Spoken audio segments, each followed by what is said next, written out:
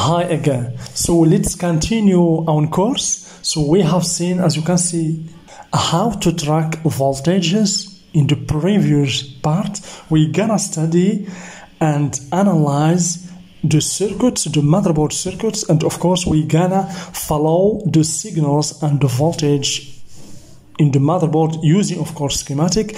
And please guys, I guarantee for you that if you follow with me and understand this video, I'm sure that you can troubleshoot and isolate any failure you have. So let's get started.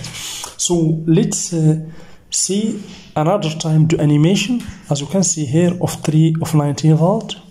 Okay, so 3 volt and 5 volt circuit, as you can see. Okay, now we get here 3 volt and 5 volt. So from, of course, 19 volt we get 5 volt and 3 volt.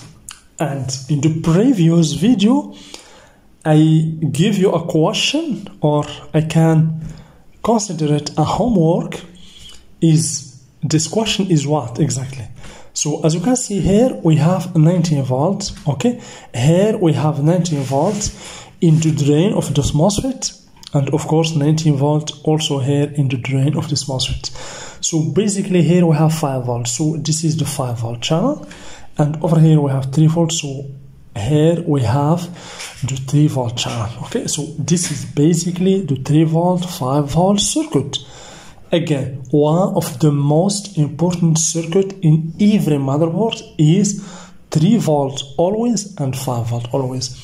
Without these two voltages, nothing will be happen or okay with the motherboard, because based on this voltage 3.3 volt and 5 volt, other voltage are exists and generated.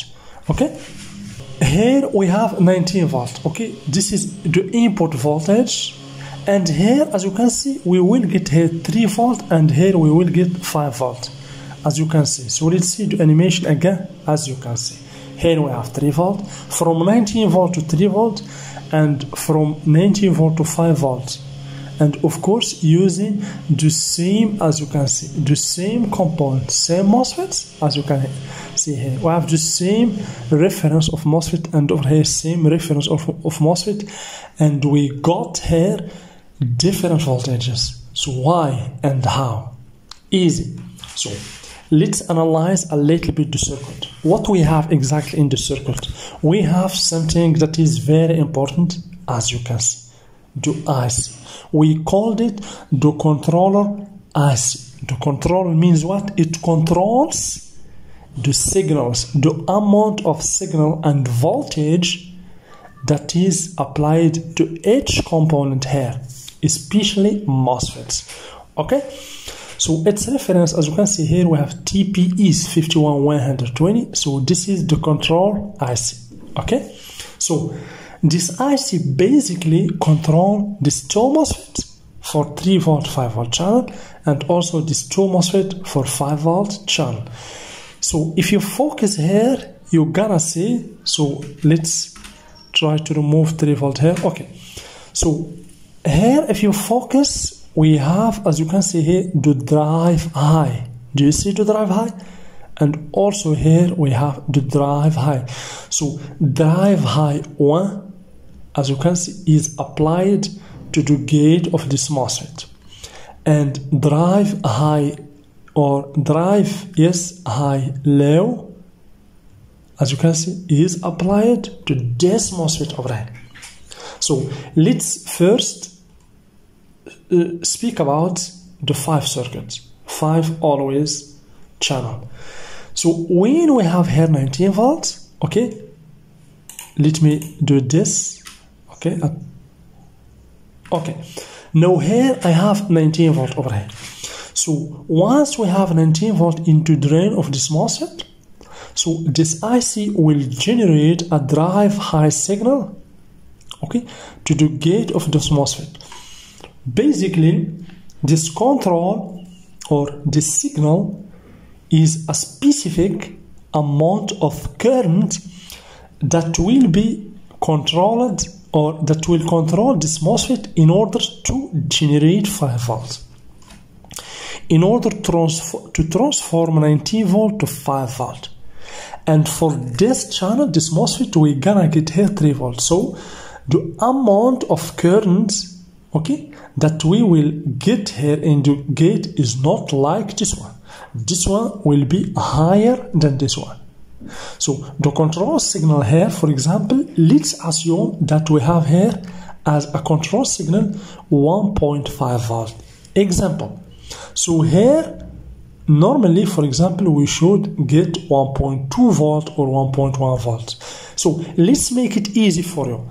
Let's assume that in order to generate 5 volt here, the control signal here in the gate should be 5 volt. So the control signal will be here 5 volt, we will get here 5 volt.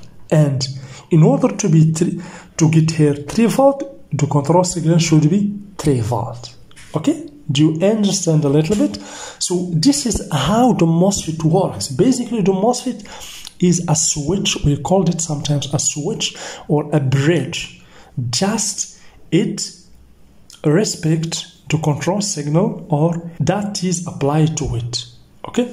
So, and sometimes the MOSFET, sometimes we have here 19 volt. It could give here as output 19 volt. So here or this state, okay, happened in the input of the motherboard. Next to the power jack, we have switches. It takes into drain 19 volt and gives 19 volts. We call it switches, okay? So that's why we get here these two voltages, 3 volt and 5 volt, due to the control signal over here. And of course, these two voltages will be applied, as you can see, to this inductor. We have here two inductors for both channels. Basically, these two inductors, L4 and L3, are here as a purpose to adjust the current of these two voltages or current. Okay, they adjust the current. And usually they increase the current a little bit. Why? Because the current is consumed, because the current that we have here, for example, will be consumed a little bit about these lines or path and the components in the motherboard. That's why here we have inductor in order to compensate or adjust or increase the current. Okay? After that, we have capacitors. For this channel, we have two capacitors, one electrolytic capacitor, C21, and another ceramic capacitor, C22. Here also we have two capacitors, filtering capacitors, C43 and C53. We have 330 microfarad as a capacity of this one, 4 volt, and over here 1 microfarad, 10 volts. Okay? So this capacitors here has as a purpose to make the signal or the voltage a pure voltage or a clean voltage. Basically this one filter the voltage in order to get a continuous voltage. And this one, the ceramic capacitor, as you know, always ceramic capacitors remove or eliminate the noise from any circuit. Okay, so then what we have here, we have the pads. As you can see, two pads over here.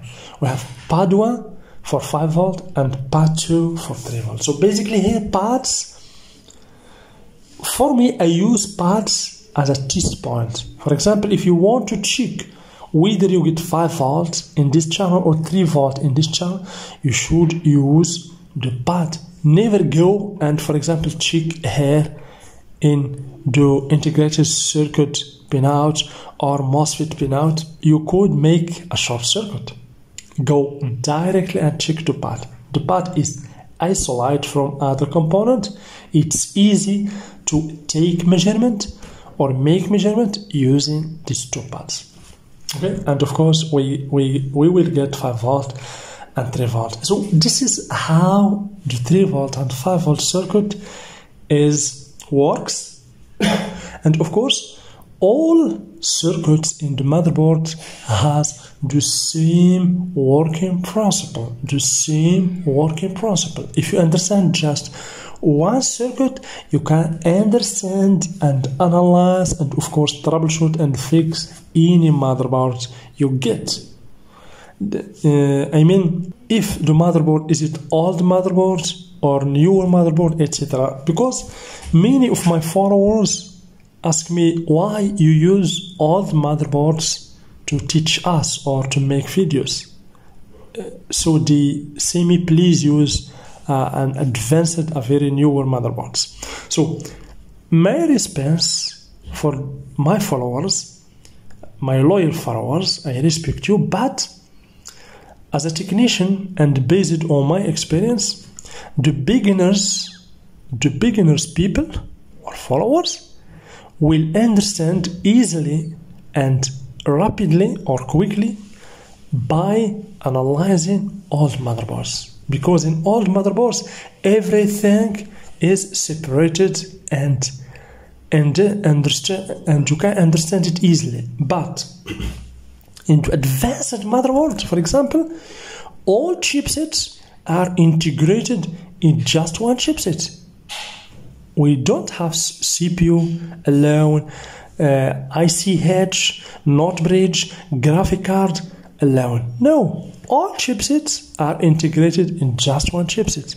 How can a beginner understand what is the GMCH, what is ICH, what is graphic card? No, me, I prefer old motherboards, and if you understand old motherboards, 100% the advanced motherboard will be easy for you. Okay, so thank you very much, guys. We're gonna see the rest of the course in the next video. Basically, this course is a very huge course, because in this course I will cover everything you can imagine, okay, in laptop repairing in this course. So if you follow with me, you will understand everything: troubleshooting the short circuit, troubleshooting no power motherboard, no data motherboard, problem in the charge circuit, no charging motherboard, etc. Please, for anyone doesn't yet subscribed, don't hesitate to subscribe for incoming videos, and please don't forget to share the video and like the video. And of course, for anyone who want to join me in the Patreon page, you are very welcome. You are free. If you want to join me, you are free, of course. There I upload in a daily basis many laptop schematics, many useful content, tricks and tips on how to repair laptop motherboards, etc. Thank you very much, and please comment below if you have any question. Post it in the comment below. Thank you very much, and see you in the next video today.